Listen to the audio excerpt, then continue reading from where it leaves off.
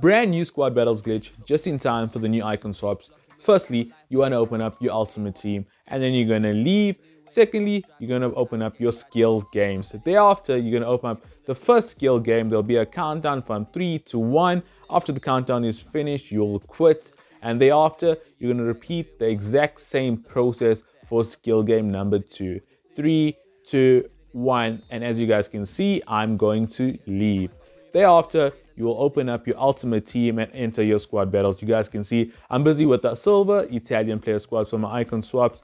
You're going to go into your match and as simple as 1, 2, 3, as soon as the ball is kicked, you're simply going to switch your controller off and the AI will play the whole game for you guys. In order for this to work, you have to have a 100 chem team. Look at this cheeky goal. Follow and share for more.